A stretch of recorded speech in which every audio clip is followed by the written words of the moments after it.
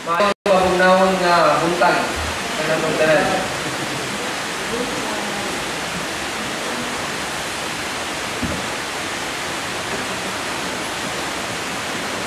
Salamat sa Ginoo sa karon nga adlaw nga gihatag kanato. Maulan, no? O salamat kung pila ka mga bulan na wala kita natilaw ulan o atlas, no? Ang Ginoo buo na gyud sa kining ulan. O salamat sa Ginoo labi kay tulog, no? Kay tugnaw. So salamat sa Ginoo tungod kay ato sing-asing naagid sa pag-simba o pagpaginaw sa iyang pulong karon nga buntag. James chapter 1, magapadayon kita sa pagtuon karon sa pulong sa Ginoo sa James chapter 1, 18 to 22.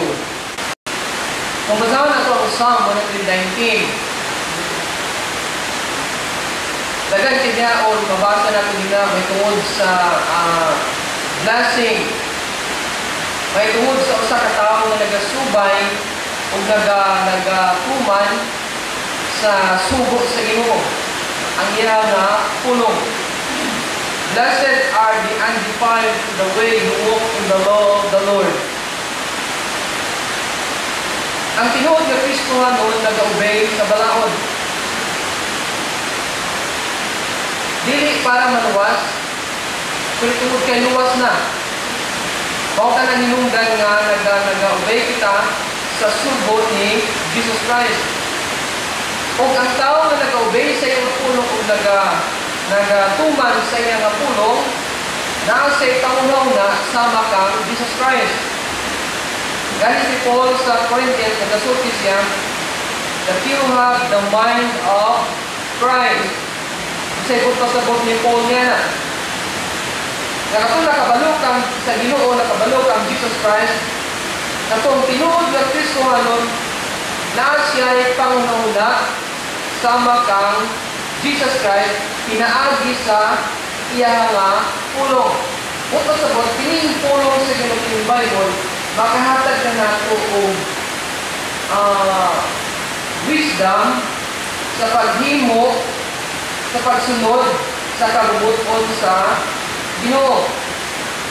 We rejoice in the testimonies of God na ginibil niya din sa iyang napulong. Sama sa kasamis, no? Sa mga Kristohanon. Ingon pa sila, ingon pa sa kasamis, I have chosen the way of truth. I delight in your law. Your law is my delight. Oh, that my ways were directed to keep your statutes. Teach me, O Lord, the way of thy statutes. Make me go in the path of thine commandments. Order my steps in thy word. Let me not wander from your commandments. Incline my heart to thy testimonies. Gani usa ka president sa Amerika, the first president of the United States of America, kinsa gani? Si George Washington, ingon pa siya, it is impossible to govern a nation without God and the Bible. Wala na katong mga godly, katong mga presidents sa USA sa una nga may naglupon sa Ginoo, i-bless ang Amerika. O sa dihang nagpalayo sila sa Ginoo, makita na ito nga nagka-down sila karon. Kung pasabot ang pulong sa Ginoo, importante din siya. Even ang mga leaders, mga godly mga leaders, i-recognize nila, it is impossible to govern a nation without God and the Bible. Mausap ka na siya sa atong Christian life. Imposible nga usa ka Kristohanon mag-grow siya without the Bible. Without hearing the Word of God, imposible ang Kristohanon mag-grow siya. Tungkol kaya ang pulong sa Ginoo, mao kini siya ang atong pagkaon, mao kini ang atong guidance sa atong spiritual life. Umusahan na ito ang Psalm 1. Makita na ito din nga usa ka godly, nag-remind kini siya sa usa ka godly nga tao, Ang tinuod nga Kristohanon are described as those who delight in the law of the Lord. Ang tinuod nga Kristohanon agad siya ikangawan na siya kalipay. Ang iyang kalipay na sa pulong sa Ginoo. And in that law meditate day and night. Kulang ang iyang adlaw kung dili niya makita, dili niya mabasa ma-meditate ang pulong sa Ginoo. Sumo ka na siya ang sa Kristohanon nakakonek kini siya sa pulong sa Ginoo. Ug mao kini siya karon nga buntag dinhi sa James chapter 1. Dini makita nato ang usa ka testing na sad, no? A person's attitude toward the Word of God is a test of their faith. Dini nato matestingan ang tinuod nga Kristohanon. Kung ang usa ka Kristohanon aduna siya submissive, joyful, delighting attitude of response to the Word of God, mao kana siya ebidensya sa tinuod nga transformation sa tuwa nga kinabuhi. Si James dinhi sa chapter 1 verse 18, sa verse 18 ingon sa dinhi that it was His own will that He brought us forth or begat us by the word of truth. Pinaagi sa pulong sa Ginoo kabulomong James chapter 1 verse 18 nagisgot kini regeneration. Nga pinaagi sa iyang nga pulong nahimo kita nga new creation sa Ginoo. Pinagi siya nga pulong nahimo kita nga bag-o nga tawo. Pinagi siya nga pulong nahimo kita nga anak sa Ginoo. That's what made us new creation. Ug mao kana siya ang pulong sa Ginoo. Gani gipadayon kini ni James, no? He reminds us dinhi sa iyang nga pulong that our response to the Word of God then becomes a test of our faith. Ang tinuod nga pagtuo. Kung mabalaan mo, ikaw tinuod nga Kristohanon, o dili, mabalaan na sa tuwa nga response sa iyang nga pulong. That's why yung si Paul sa 2 Corinthians 13:5, to examine ourselves whether we would be in the faith or basig wala ata sa pagtuo. Mao kana siya ang importante ang self-examination. Ang tinuod nga kondisyon sa atuwa nga kasing-kasing. Ug karon nga buntag ang ato nga challenge karon nga buntag, no? Dinhi sa atong gibasa sa James chapter 1:18-22 that every believers must have a real response to the Word of God. That every believers, that every Christians must have a real or have a right response to the Word of God. Tulo ka butang nato nga ma-learn din how to respond to the Word of God. Then is James chapter 1, 18-22. Number 1, by receiving the Word with submission. In verse 19, how to have a real response or have a right response to the Word of God. In verse 19, din na mabasa, by receiving the Word with submission. A willingness to receive the Word with submission, or a willingness to receive the Word without rebellion. Sa army bala nga muto, obey first before you complain. Obey first before you complain. Sa Ginoo dili siya gusto nga mag-complain kita. Obey, no? Obedience. Ang tinuod nga Kristohanon, dawato niya, willing siyang mudawat sa pulong sa Ginoo with submission. Na may tao nga makaduhog siya sa pulong sa Ginoo, dili niya madawat ka na pulong. Pero ang sa katawo nga tinuod, siya nga luwas, o sa ka-test, sa tinuod nga pagtuo, gidawat niya willing siyang mudawat sa pulong sa Ginoo with submission. Wherefore, my beloved brethren, let every man be swift to hear, slow to speak, slow to wrath. Tulo ka attitude nga makita nato dinhi sa usa ka submissive nga Kristohanon. sa pulong sa Ginoo. Makita nato din sa verse 18, no? Nga ang pulong sa Ginoo mao kini siya ang nakabag-o kanato. Of His own will begat He us with the word of truth. Mao kini ang iyang subject diri, ang iyang topic, no? The word of truth. Ang iyang napulong mao kini siya ang nakabag-o kanato, naka-transform kanato. Gani si Peter nag-support siya nini in 1 Peter chapter 1 verse 23. Having been born again, not of corruptible seed, but incorruptible through the word of God, which lives and abides forever.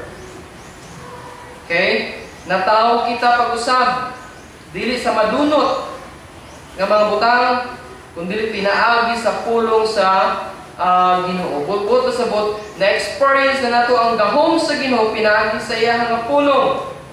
Natanaw nato dinhi ang tulo ka attitude kinaiya sa usa ka submissive nga Kristohano. Number 1, he is quick to hear. Ang usa ka submissive nga Kristohano sa iya nga pulong, he is quick to hear. In verse 19, let every man be swift to hear. Wala siya maingon dinhi nga be good listeners. Kung ang usa ka tawo magduol sa imuha, mag-share sa imuha iya nga problems, ang dili man na siya sala, no? Pero ang context, kung ang context din ni James, no? He's talking in the context of the word truth. Ang subject din sa verse 18, ang subject sa verse 21 and 22. Subot pa sabot din ang context nga gisgutan ni James diri may tungod sa pulong sa Ginoo. Nga kung makadungog ka sa pulong sa Ginoo, dapat ang imo nga dalunggan. Dali lang dahil nga mo bitaw mo tingkag pulong sa Ginoo, no? Mao kini siya dinhi kung madunggan nato ang pulong sa Ginoo. Mao kini ang sulti dinhi ni James, be eager hearers, listeners of the word. Nga ang idea dinhi nga dali nimo siya madunggan dayon. Imo dahil siya kung makadungog ka nga kini pulong sa Ginoo, imo dahil siya nga paminahon dali, no? Imo dahil siya nga imo nga attention naa dahil natin naman pulong sa Ginoo ang imo nga dunggan. No, kung mobalik kita din sa chapter 1 verses 2 to 12, it's all about trials. Ato ka na siya nga naisgutan, di ba? Trials, dili kini siya sayon, difficult kini siya. Kung ang trials lisod gani, kung saan itong himuon, nag-demand ka na siya wisdom. That's why din sa chapter 1, ingon siya ni, but then, if any of you lack wisdom, let him ask of God. Kung dili na ito masabtan, kung dili na ito kabalo, kung saan itong himuon, yung ni James din niya, mangayo kitag wisdom sa Ginoo. O kini nga wisdom, asa kini siya makita. Makita lang kini siya dinhi sa Bible, sa iyang nga pulong. Dinhi mao kini nagahatag ka nato og wisdom. So kung na trial sa tuwang kinabuhi, then dapat ang ato ang dalunggan dali makapaminaw sa iyang nga pulong.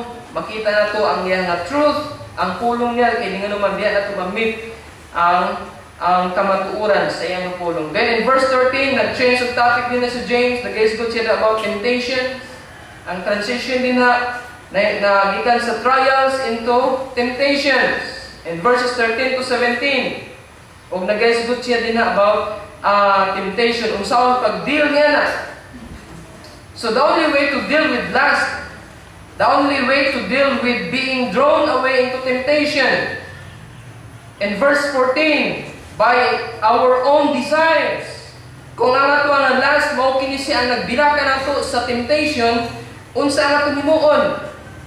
Sa wala pa ni siya nasulat si David, nakabalo na siya ni ana. Diba? Unsa ang gisulti ni David? Your word have, say mo niya, hid in my heart that I might not sin against you. Simple lang ayo. Before ni James gisulat si David, nakabalo na si daan. Para malayo siya, para dili siya matintal siya nga last. para dili siya matintal nga mao kini ang magdira sa iya sa temptation. Ingon ni David na gitipigan ko ang mga pulong sa akong kasing-kasing. That's why ang Kristohanon nga nagabasa, nagameditate sa pulong sa Ginoo, layo sa temptation. Ang pulong niya nga nagabutang sa iyang kasing-kasing. Obserbahan mo na, dili lang sa inyo, sa mga workers. Once gani nga wala kitay basa-basa ang Bible, wala kitay meditation, ang atong ulo init kayo, tanan, irritable, kayo naman, ay kulang ang iyang pulong. Si David nakabalo na siya niya. Gitaguan niya ang pulong sa Ginoo sa iyang kasing-kasing. Yung sabi that I might not sin against you. Pardili ko magkasala. Mao ka na siya ang pulong. Kung may temptation, normal, no? Tanan kita nagatubang sa temptation. Pero kung founded kita sa pulong sa Ginoo, kabalo kita sa pulong sa Ginoo, dali na siya, mao na siya ang resist, no? Dali kita maka-resist sa temptation. Kaya ang pulong sa Ginoo mo kana siya ang atuwa nga taning. So when there are trials, ang Kristohanon budagan sa pulong niya. Kaya nga naman ang pulong niya nag-provide kini comfort. Kung ang mga Kristohanon nagatubang og temptation, balik kita sa pulong niya, no? Kay mo kini naghatag ka og strength to resist the temptation sa tuwa nga kinabuhi. So be quick to hear sa pulong niya, no? Mao kana sa una nga attitude so sa submissive nga Christian sa pulong niya. Then number 2, he is slow to speak. Maayo ka magpaminaw, pero dili ka usaman, dili din ka mag-sulti. Swift to the hearing of the truth of God, but slow to the speaking. Unsay but na sabot ini. Okay? Slowly, patiently, imo gipaminawan ang pulong sa Ginoo, then dili din ka mo react. Ang imong himuon, imo siya i-analyze, imong paminawan maayo, imong i-meditate maayo, unsa ang gisulti sa pulong sa Ginoo. Okay? Nga dili din ka mo sulti, kaya nga naman basig, mamali ka ang storya. Si James, ingon siya din sa James chapter 3 verse 1, my brethren, let not many of you become teachers, knowing that we shall receive a stricter judgment. That's why ang pagtudlo sa pulong sa Ginoo dili sayon. Okay? Dili sayon. Kaya nga naman, kung magtudlo ka sa pulong sa Ginoo, marong doctrine ka, ma-out of context ka, nga mo ni ang gisulti sa pulong sa Ginoo, pero lahi imong gisulti. That's why before kita magasulti sa pulong sa Ginoo, ato gyud i-analyze, mangutana, mo ba ni siya tama, ba ni siya, mo ba ni gigi, mo ba ni ang gisulti sa pulong sa Ginoo? Kay accountable kita sa Ginoo, dili sa yon ang pagtudlo sa pulong sa Ginoo, dili sa yon maging Sunday school teachers, dili sa yon ang magwali dinhi sa tunga.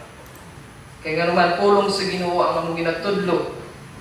Kung mao ka na siya nga importante ang pagpaminaw maayo, kay basig mali ka mo sa pagdungog. So, mao kini si ingon ni James din quick to hear, slow to speak. The number 3, slow to wrath. In verse 19, kaya nga naman, yung isa din this does not produce the type of righteousness nga gikan sa Ginoo. Ang word during wrath, no, it means a deep-seated resentment. It means rebellion. It means rejection. Gigamit kini sa scriptures din sa nag-refer kini siya sa mga makasasala in Romans 1:18, no? Kung mga tao nga dili niya gusto ang pulong sa Ginoo, that kind of hostility, that kind of anger, that kind of called the wrath of man. Okay? Nag-resist kini siya sa kaayuhan sa Ginoo. Kung mao kini siya nga dapat maayo kita maminaw, dili kita dahil magstorya, then dapat slow to wrath. Dili kita masuko. Dili dahil kita masuko. So if we are going to receive the word, we must receive it with submission. But pasabot, you must listen to it. Kung na opportunity imong i-expound, imong tunan maayo, then you must be slow to speak until nga imong nga nasabtan ka na siya nga kamaturan tungod kay nag-represent kita sa pulong sa Ginoo. Kung dili nato na siya maayo matunan, masig mamalik kita pag storya. So, then ang last din ang ato nga kasuko, no, ato nga ma-control. The number 2, how to receive or how to have a right response to the Word of God. Number 1, by receiving the Word with submission. Second, by receiving the Word of God with purity.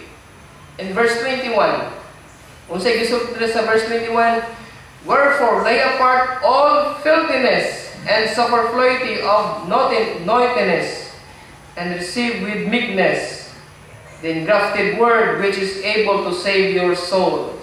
Makita nato din una, putting aside. Before nato mabutang ang kamatuuran, andun ay ginatawag din nga put off. Okay? Put off. Ato kini siya nga hubuon. Ang picture din kabalo mo sa kini nga picture, kini bitang sinina nga kining hugaw. Okay? Before ikaw ligo or before ikaw magasuot og bagong nga sinina, unsay himuon? Di ba imo nga daan nga sinina imong hubuon? Kay nga naman, daan na siya, bahon na siya, sa imo na siyang ibutang dito sa asaman, sa butanganan sa inyo nga sinina. So imong ibutang, i-put on, imong mag-ilis ka og bago nga sinina. Mao kini siya ang picture dinhi. Gani si Peter dinhi, ingon siya dinhi, therefore laying aside all evil, all deceit, hypocrisy, envy, and all evil speaking, as newborn babes desire the pure milk of the word. Mao kini siya ang picture dinhi og nagaysigot kini about taking off your immorality. Kaya naman, dili makapenetrate ang pulong sa Ginoo sa atong kinabuhi, sa atong kasing-kasing, kung naa ka na siya sa ato nga kinabuhi. Tanan nga dili maayo sa atong kinabuhi, hubuon ka nato ka naman. Ipuli nato ang bago. Ipuli nato ang kamatuuran dinhi sa ato nga kinabuhi. Kuhaon nato tong mga hugaw dinha sa ato nga danunggan nga mao kana sa hinungdan nga dili kita makapaminaw, dili kita makaklaro sa pulong sa Ginoo. Unsa kana siya? Sin. Ang sala mao kana siyang babag sa pulong sa Ginoo. Nganong dili nato ma-apply ug nganong dili nato masabtan ang pulong niya ug nganong kadugay nata nga bilang mga Kristohanon maor gyapon ni ang ato nga kinabuhi. Kay nga naman ang pulong sa Ginoo wala naka-penetrate sa ato nga kasing-kasing, wala siya nakagamot din kay adunay mga insekto nga mo kana ang nagkaon. Diba unsay ginahimo sa mga farmer kung naay mga insekto before magtanom, gina-sprayhan ka na siya para mga ulo dili dili mo doon sa tanom, para mawala ka na ng mga insekto. So, saan ang pinimuon? Kung naa ka na siya sa itong kinabuhi, mao ka na siyang babag, then, kubuon ka nato. Kuhaon ka nato. Para ang pulong sa Ginoo, penetrate siya, sa kainaluluman, ug magdamot siya, mao ka na siya nga magtubo siya, nga lig-on. Taliwala sa mga bagyo sa kinabuhi, nagatindog siya, kaya naman ang pulong sa Ginoo nakagamot maayo sa sa iyang nga kinabuhi. So ang usa ka Kristohanon, tinuod nga Kristohanon, there will be a willingness to receive the word with submission. Willingness to listen sa pulong sa Ginoo. Willingness to receive the word with purity. Ug usa kini ka strong, no? Nga desire sa usa ka Kristohanon nga walaon kini niya sa iyang kinabuhi ug ipuli niya ang pulong sa Ginoo. The number 3 and last, how? Not only by receiving the word with submission, then second, by receiving the word of God with purity. The number 3, by receiving the word of God with humility. In verse 21, wherefore lay apart all filthiness, then and receive with meekness. The word ring meekness. Okay, the word ring meekness means to have a teachable spirit. Okay? To have a teachable spirit. Ang usa ka Kristohanon nga babag nga dili siya mag-grow kabalo mo unsa kining kinaiya nga unteachable. Dili siya matudluan sa pulong sa Ginoo. Mao kini siya ang picture diri sa usa ka meekness, a teachable spirit, moldable to receive the implanted word, that is humility. Nga dawaton niya ang pulong sa Ginoo, nga magpaubos kita sa pulong sa Ginoo. Ug mao kini siya ang challenge, no? Nga unsa man na ang pulong sa Ginoo, dapat ato kana siya nga dawaton kay para kana siya sa ato. May mga churches nga labi na sa mga dagko nga mga churches. Sa pastor ay naiiwalin ni nga nga passage kina guys good na og sala. No? Kay ako naghinahimo na ko na siya. No? Lain pud no.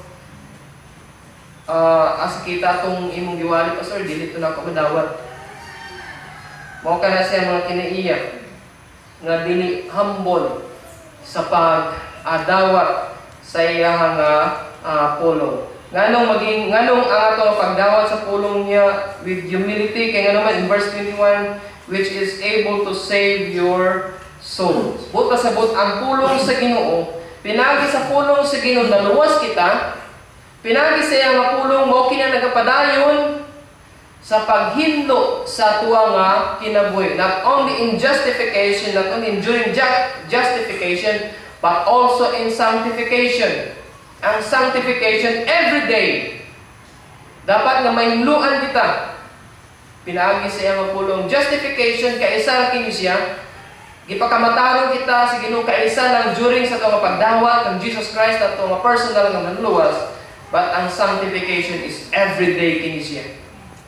Kaya naman, every day, nagahimo kita og sala. So, ang pulong sa Ginoo, mogri ang pulong niya, nagapadayon sa pag-deliver sa ato nga kalag, sa ato nga kalag gikan sa sala.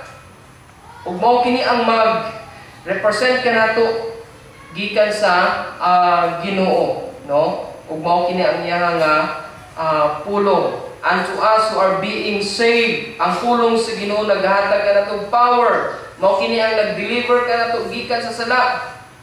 Ug mao kini hinungdan nga justify kita sa Ginoo. Unta mahimo kita nga sama kang Mary nga naa sa tiilan ni Jesus Christ. Sa diyang nakabalo siya nga si Jesus Christ ug bisita sa iyang balay. Wala siya pakialam kung naay kaunon o wala, basta iya maminaw siya sa pulong sa Ginoo. Kang Martha, ang importante siya ang tiyan, no? Grabe niya ka-busy. Pero kang Mary, ang importante siya nga makapaminaw siya sa pulong sa Ginoo. Unta nga dili kita maging pareha kang sa mga tao nga nagbato kang Stephen. Na dili sila gusto maminaw sa wali ni Stephen. Nag-guessgood si Stephen og sala. That's why bato sila ni sa mga tao. Ayog nga ato ang kasing-kasing nga itong una-huna naa sa pulong sa Ginoo. Then in verse 22, ang application din ni James, ingon siya din ni, be doers of the word and not hearers only. Mao kini siya importante higan. Bisag 100 kabuok verses ang ato nga ni-memorize. Tanang Bible ato nga ni-memorize. Yes, nindot ka na siya. Pero ang importante mao kini ang pag-apply sa pulong sa Ginoo sa ato nga kinabuhi. Once gani nga kana mapulong sa Ginoo, dili na makita sa tuwa, useless ka na kapag memorize sa iyang nga pulong. Ang importante ang application, ingon ni James dinhi, be doers of the word and not hearers only. Nga dili lang ta nagalingkod din ha, dili ikaw nga nagapaminaw. Kundi kung unsa ang imo nga napaminawan, imo ka na nga gi-apply sa imo ang kinabuhi. Bisag unsa ka anindot nga mayon ni ka nga na-bless gyud pastor sa wali. Kung wala nimo na dili makita sa imo ang kinabuhi, useless ka na siya. Nga blessing. Pero kung gitipigan nimo sa imo ang kinabuhi, i-apply nimo sa imo ang kinabuhi, wow, mao ka na siya ang tinuod nga blessings nga ato ang kuha gikan sa pulong sa Ginoo. Now sa atong pagpumalandong as we examine our hearts, no? Unsa ka ang ginahilak sa ato nga kasing-kasing? Ang pulong sa Ginoo ba nagalong kita, nagapadayon ba kita, ginagutom ba kita sa pulong sa Ginoo? Nag-desire ba kita sa pulong sa Ginoo? Ginadawat ba nato ang pulong sa Ginoo with submission, with purity, with humility? O kana siyang tinuod kinaiya sa usa ka tinuod, ebidensya sa usa ka tinuod nga pagtuo sa usa ka tawo. Ug ayog nga ang pulong sa Ginoo dili ginato neglect tigali. Importante gini siya sa tuwa nga kinabuhi. Sa atong spiritual life, sa atong family, sa atong trabaho, sa kinatibukan, ang pulong sa Ginoo.